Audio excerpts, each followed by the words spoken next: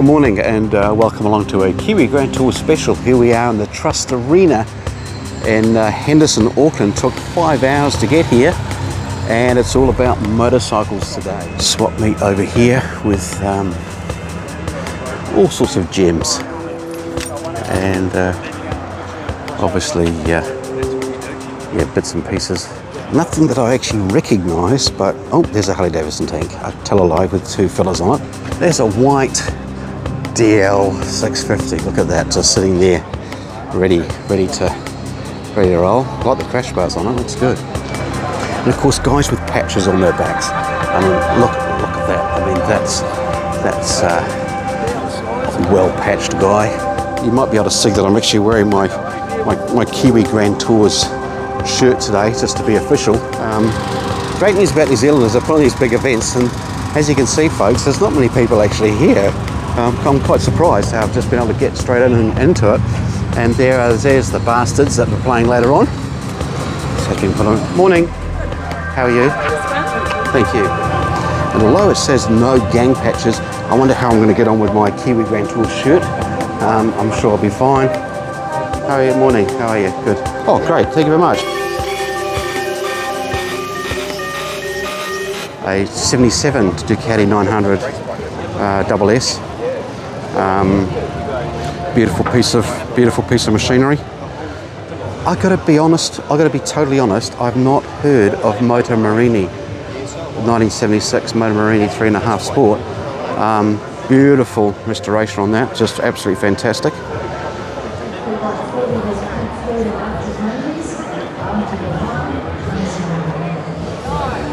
Okay, so we're just having a quick walk through at the moment, folks, just so we can basically get our bearings. Got some classic bikes over here again, a lot of classic bikes, which I'm really enjoying. There's an R5, look at that, rotary, a rotary Suzuki. Amazing concept, isn't it? I mean, look at the tail light on that, fantastic. I don't know what's going on here, but you've got quite a shrouded area there as well. It's bizarre. The famous GT 380.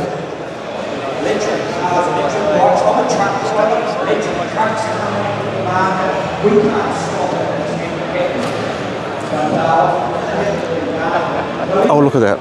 It's a Honda. It's a Honda 354.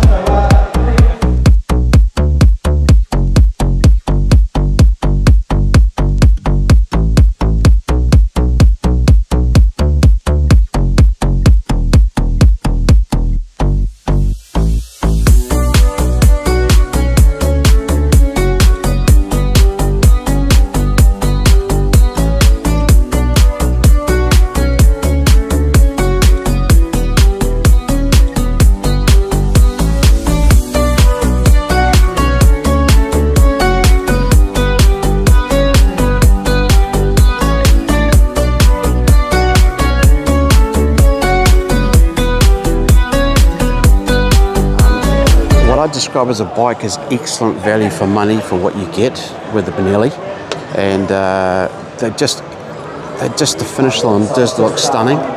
Interesting, very dished seat on the back there. The pillion will be sitting quite a lot higher than the rider. They seem to have taken the best bits of a lot of bikes and put them onto this big screen. There's the side bits on the windscreen as well. Instrument dash cluster. I like the idea they've got the bar on the front for your GPS and so forth that can go on there as well. They've got the little extras like the little rubbers down here for the foot pegs that come out.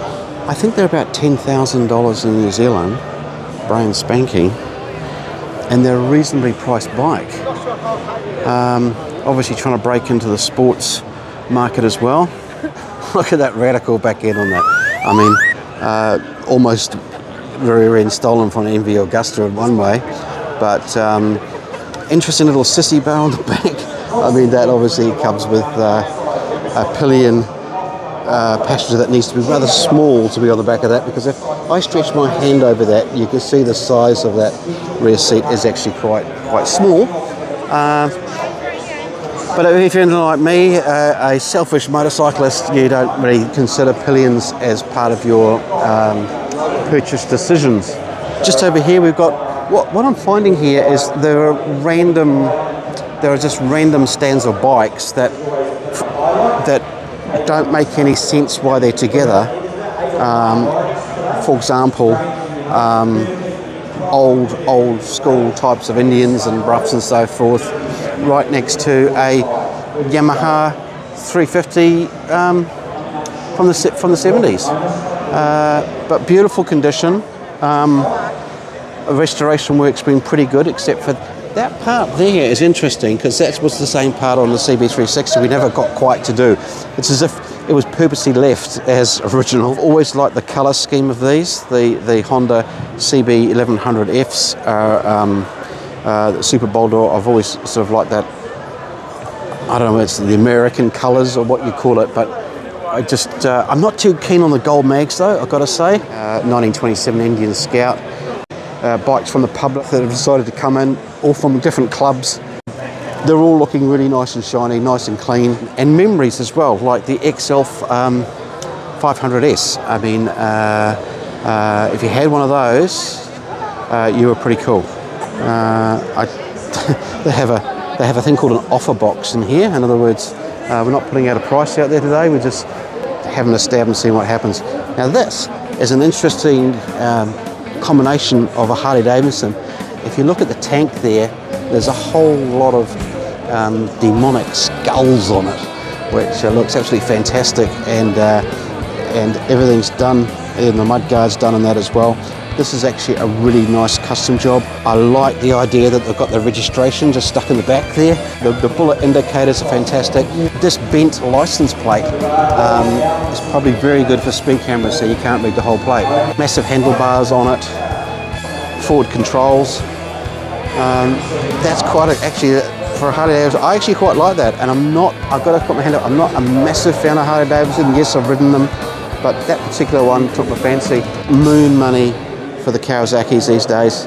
A nice restoration. They did the pipes just so well back in the 70s. Those sweeping pipes, I absolutely love them. I think they really do make the motorbike.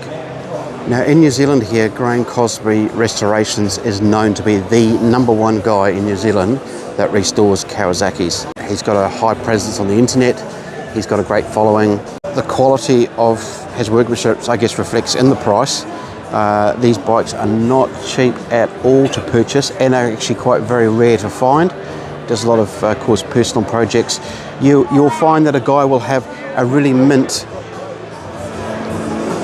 KZ900, and yet Graham, the guys, will make it as new. You know, that next level of restoration. Every little inch of this thing is beautifully restored. The tank is just beautiful. The shocks, the frame's all been done, and I'll guarantee that motor has had so much work done to it. Look at this is a classic example of the next project, a CB750K2.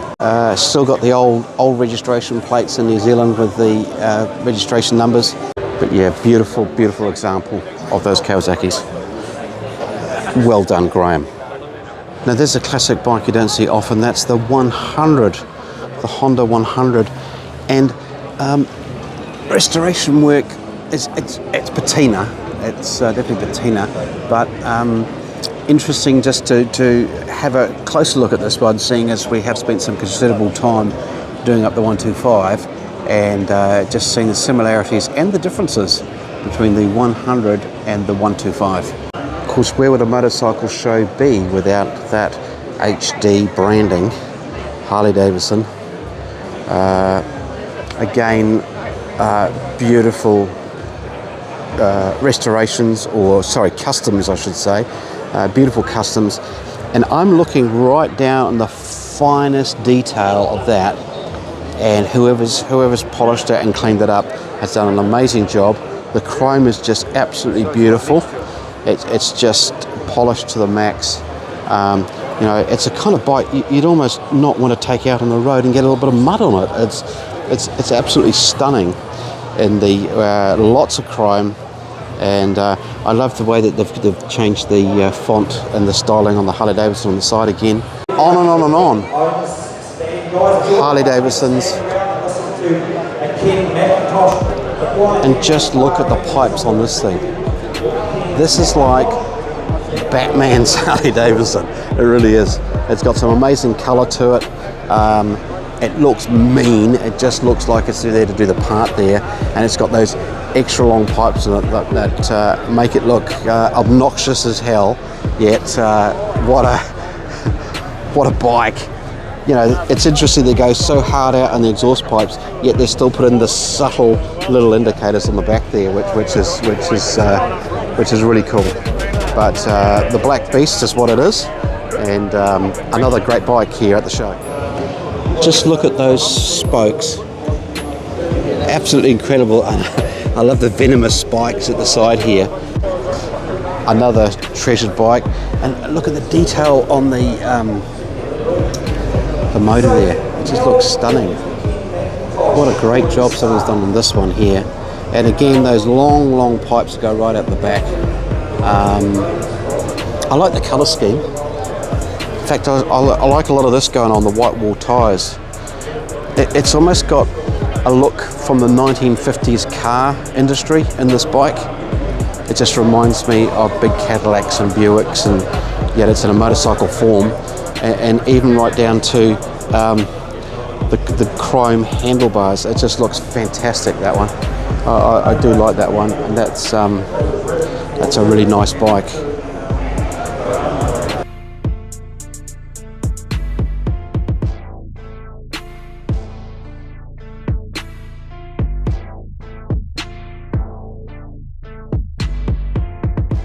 Now, did someone say choppers? Because have we got choppers to look at here? I mean,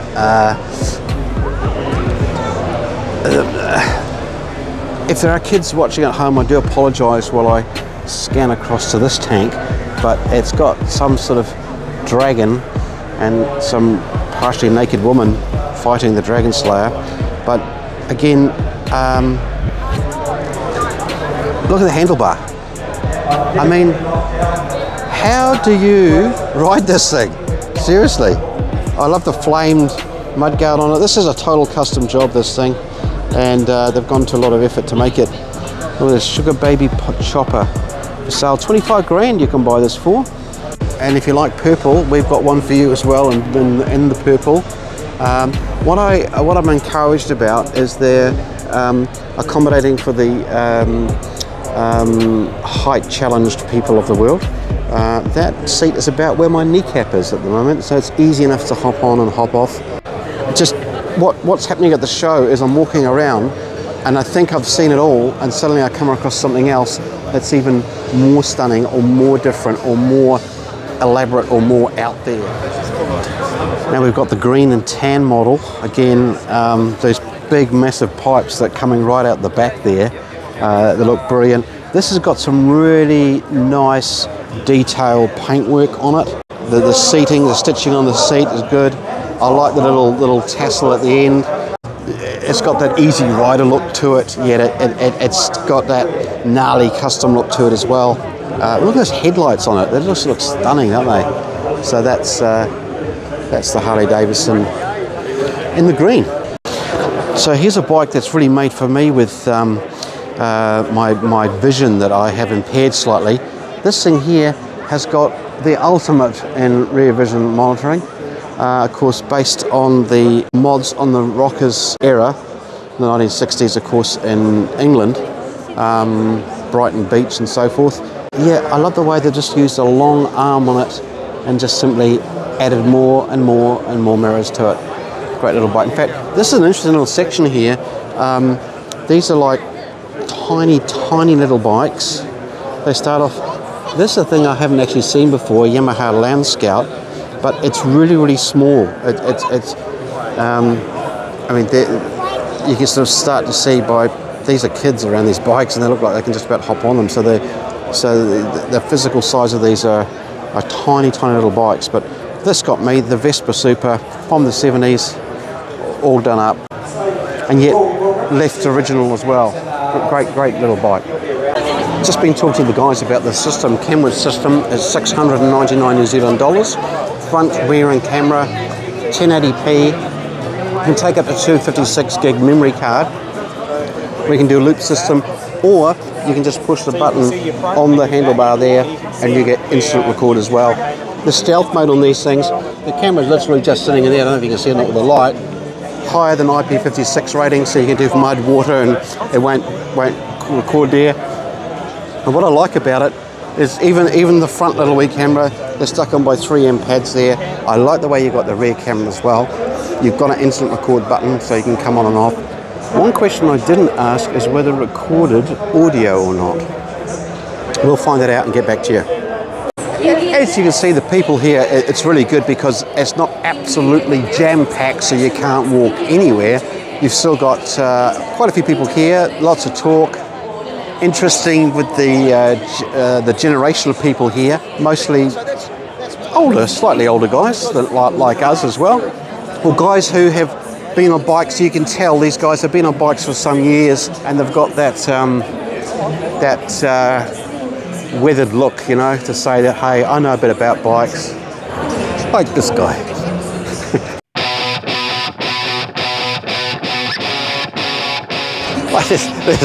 This kind of guy, you know, he knows his shit. He's got the camo pants on. He knows what he's doing. So this is a company called Chris Classics. And there's some beautiful old Suzukis here, including a 72 TS250. Some of these don't look like they've been on the road for some time, right? They haven't got the registration plate on and so forth. But there's a real classic example of probably a late 60s, early 70s, is it? 71 Suzuki 350. Just came out before the new styling that came out, of course, in about 73, I think it was. This is where the technology starts changing, of course, from front brake to disc brake.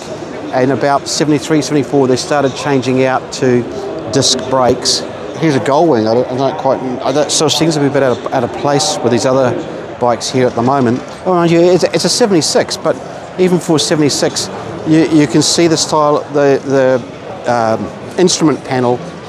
It's quite a classic look, similar to the CB360. But how about that Tron-looking light board there? I don't know whether that's actually original or not. I presume it was. Looking at the rest of the bike does look quite original. Talking of Hondas, we've got this the 504. Again, amazing exhaust pipes. They actually stick the twin on there, and of course it's on the other side as well. Similar styling to a CB360, but the fuel cap is on the right hand side and not in the center. It's still got the front support for the mudguard on that particular model, and it still has quite a unique exhaust system, I've got to say.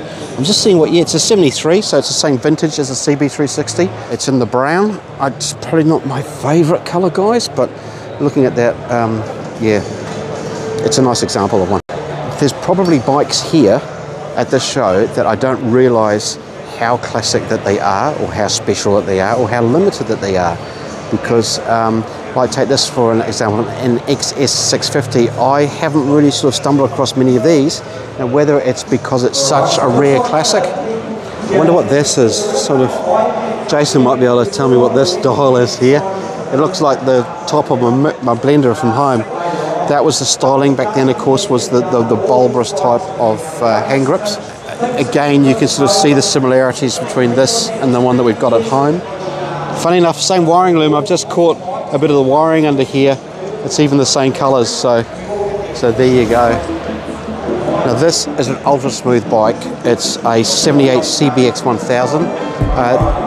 Massive motor. Look at the width of that motor being a 6-cylinder. Again, a classic, massive big exhaust, but what I don't like about these exhausts is the tiny little hole in the back there. It's just the way that they were.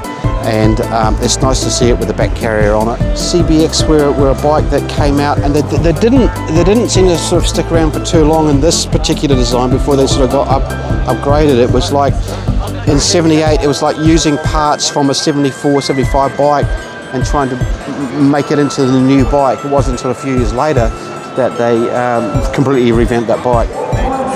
What's this one here? Dunedin 1971. This is a very good example. This one here is probably, I would suggest, one of the tidiest restorations I've seen. It's still got the original plate on the back, which is nice to see. Look at that curved type of carrier it's got on it.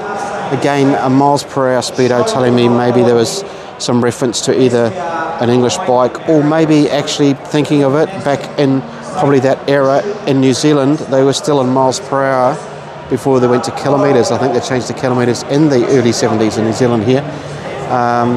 Just having a look around, this bike's probably a really rare bike, and someone out there will probably know that it's rare. That's a 125. Look at the size of that exhaust pipe on that one. Really small, really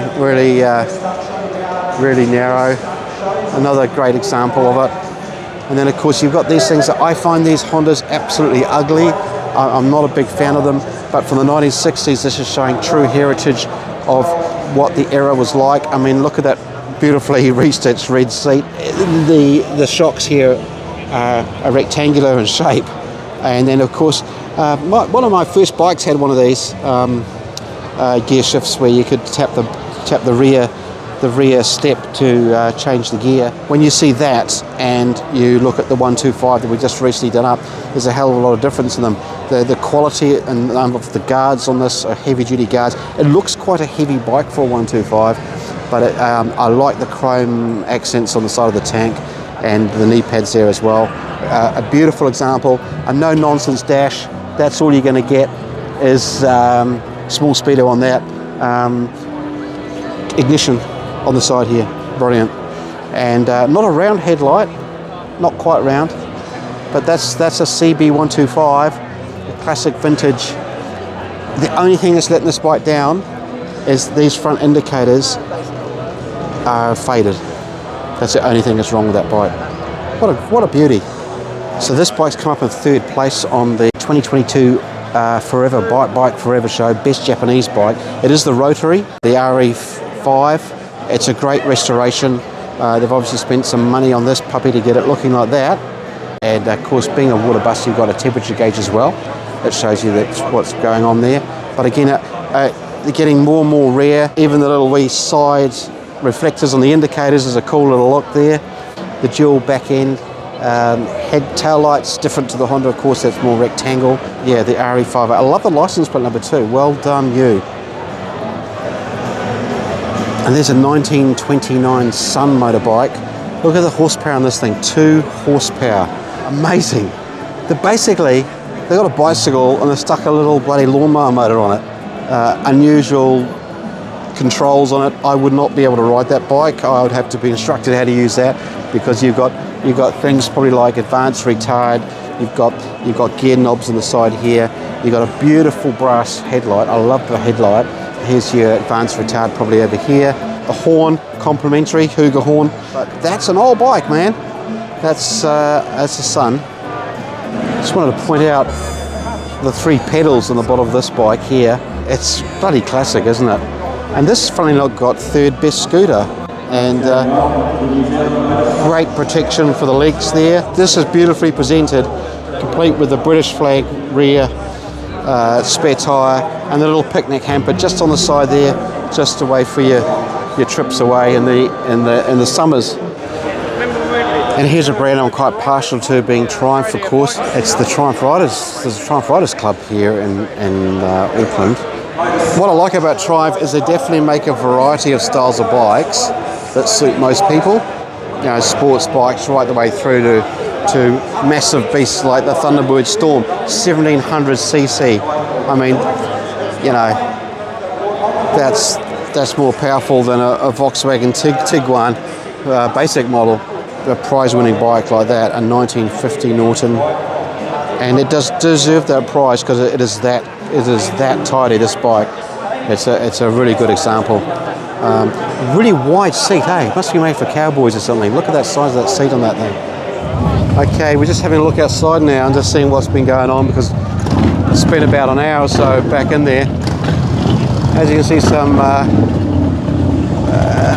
boys have arrived on their big Harley Davidsons.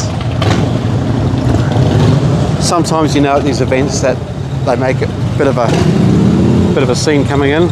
Excuse the Suzuki in the middle of them all. Here's the V-Strom owner nice straight back. Looks like he's in control.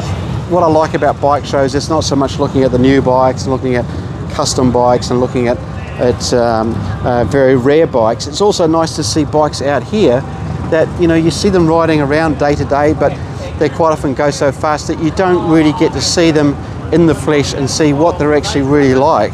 Some of these bikes are so cool, they actually should be in the show. You know, there's some bikes out here that are also really stunning. This guy's pretty keen with his Triumph. That's the big 1200 Explorer. He's got extra lights on it. He's got back, look at that, it's just kitted up for that, and that is a touring bike. So as the day finishes here, we've got lots of bikes actually leaving. And then, funny enough, we have some guys just arriving as well.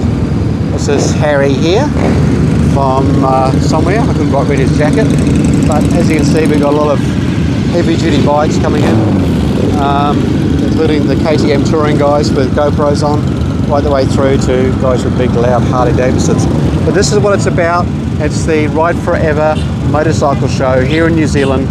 I would say it's been actually quite a successful event, and one that should continue year after year as well.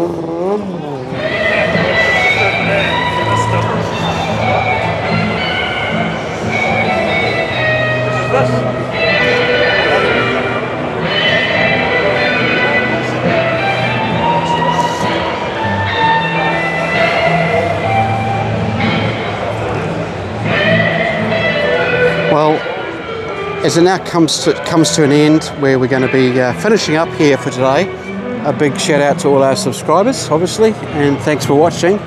And hope you enjoyed a little insight of what happens in the New Zealand Motorcycle Show, a country of 5 million people in the middle of the South Pacific, basically an island stuck slightly below Australia and slightly to the right. We can mix it with the big guys, I think. These bikes, some of these bikes are pretty rare and quite incredible to see all in one place. Thank you for watching, and have a great afternoon, and enjoy your motorcycling.